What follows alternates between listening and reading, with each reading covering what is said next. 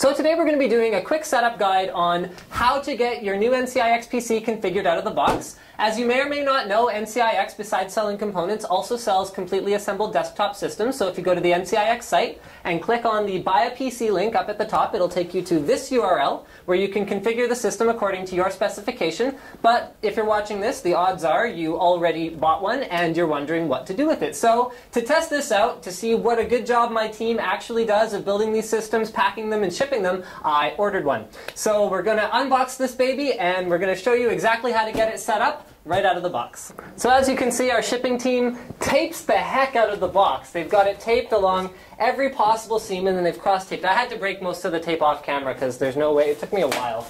So I just left one more piece of tape on there and hopefully, so you can see why breaking tape takes me a long time, because I clearly have trouble with this. It's like a specific, inability to do that. Okay, so I'm opening this on its side, and I don't know exactly how this is going to turn out for us, but the first thing I found is my invoice. Okay, so that lists all of the components of the PC, the price, the date I ordered, all that good stuff. Okay, your usual NCIX invoice. Then I find some bubble wrap. Okay, let's get that out of the way so you can see in here pretty good. And then I just ordered a basic keyboard, because since it's like a mock order, what am I going to do? Order like a high-end keyboard? Doesn't make sense. And then I find the test report. Okay, so this shows all of the tests that they ran on my system, shows another, again, list of all of the parts that they installed, as well as giving a little sign-off that it was built by one person and then inspected by another one. Very cool. All right, then we have some bubbles, and included with all NCIX systems are all of the boxes of the individual components. So I have a box for one GTX 260, I've got an X-Fi Extreme Gamer sound card, I've got another GTX 260, because this is an SLI system. Then I have, okay, more stuff in here. Then I have an MSI P55 GD65 motherboard. And this is about to get really, really awkward, because all that's left in here is the stuff below the system and the system itself. Can you still see that okay? All right, so then I have the box for my CPU cooler.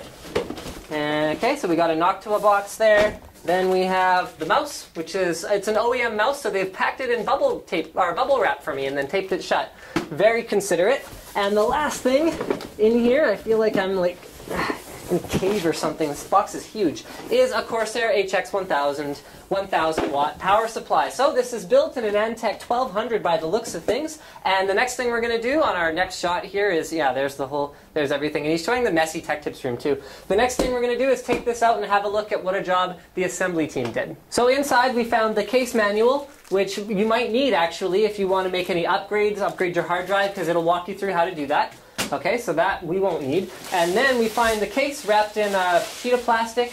You can see that they've left the cover still on the window, so you can rest assured that your window won't be damaged or scratched in shipping. Now, one thing that you can see through the window that you wouldn't be able to see if you had a case with an opaque side panel is that there's actually a bubble wrap inside of the case. Now, you should be aware that it needs to be removed before you power on the PC. So you see this warning sticker here over the power plug on your power supply. That is indicating to you that you should read this and follow the instructions before you turn on your new computer. Okay, so what you need to do is open up the side panel, which, that's pretty tight. We're going to have to end this shot now.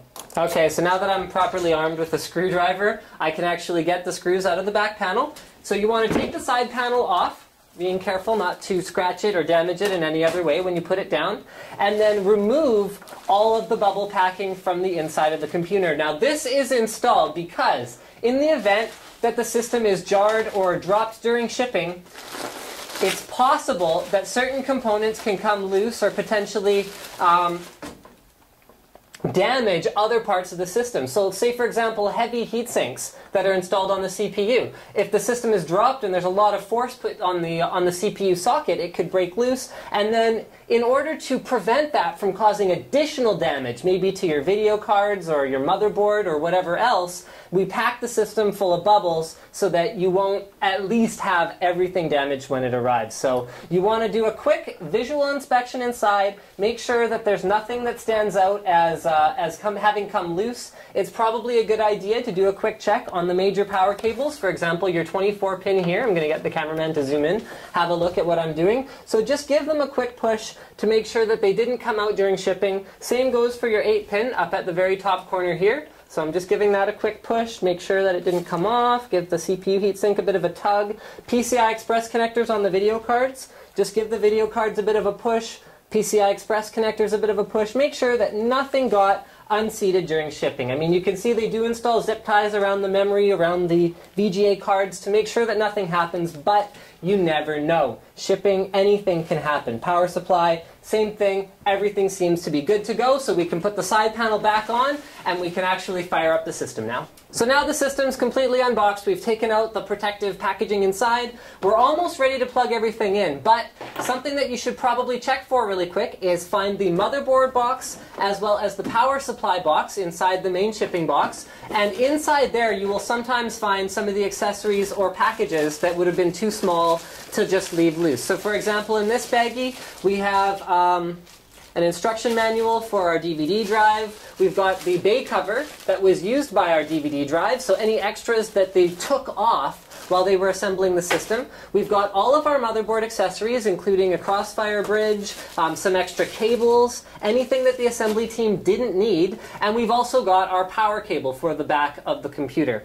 There's the package for the RAM, and that's all that we found inside the motherboard box. Inside the power supply box, where they often keep some of the accessories as well, although I'm not 100% sure if there's anything in here. Oh yeah, inside here, so we've got the CPU box, so you can see the genuine Intel, etc., etc. And then you've also got the cable that contains, or the bag that contains all of the other modular cables for the modular power supply. So if you're upgrading your computer in the future, you'll need this, and you'll also need the last box that's inside here, which is all of your case screws and case accessories. So any little upgrades you wanted to do in the future, you've got all the hardware and all the cables that you're going to need. So because the systems we build are custom, it's not always color-coded correctly. So that means that cables might not exactly match up into what they're supposed to go in. So let's do a quick guide on which cables to install at the back of the PC to get going out of the box. First of all, you've got your power cable. This is the one that we found inside the motherboard box. So it goes into the wall and then into the back of your PC. For now, change the power switch to the big 0. Okay, so we'll change it to the line when we actually turn it on. The next thing you're going to want to plug in is your display cable. So we're going to be using DVI, but you can see with these graphics cards we could plug in HDMI, VGA, or DVI. Now with an SLI configuration, I normally use the top card, although there's no logical reason for that. You could actually plug your DVI connection into either of the DVI connectors and it would work just fine. Alright, so the next thing we're going to plug in is audio. So you can see I'm using a headset here, which is speakers and a mic. So the green one is for the speakers, and then the pink one is for the mic. But wait, you can see that there are actually 2 sets of audio ports on the back of this computer. One up here and one down here, because this computer has an add-in sound card. So this is where we run into something that I mentioned, where the color coding isn't exactly right. So the green one goes to the green, but you can see the little mic icon next to the white one. So that is actually where the pink plug is going to go. Okay, so after rebooting, our network connection is all set up. You can see that we're booting into Windows 7 Home Premium, and we're going to go right to the Windows desktop, which the first thing you'll notice about it is that it is very clean, free of additional clutter and icons. Now, because this is a gaming-oriented machine, our technicians have taken the time, and you can see that's also on our test report, to throw 3D Mark on the system and do a quick check to make sure that A, the graphics card and CPU are functioning correctly for gaming, say for example, because this is clearly a gaming machine, and they have also gone and enabled SLI by default, so you can make sure that you're getting all of your potential performance right out of the box. Now, the next thing that you'll notice is entirely clean and free of any additional toolbars encouraging you to shop wherever or whatever it is they want you to do. It goes straight to msn.com, which is the Windows 7 default. So we've installed 0 bloatware on your new computer, and we are very, very proud of it. Now, if you go to the NCIX site, let's say, for example, you had any issues with the PC out of the box. You're going to want to get in touch with us. Just click on the Contact Us link here. Your system is covered by a 1-year parts and labor warranty, so please do not hesitate to get in touch with us if you have any questions. And thank you for watching Tech Tips on how to set up your new NCIX PC.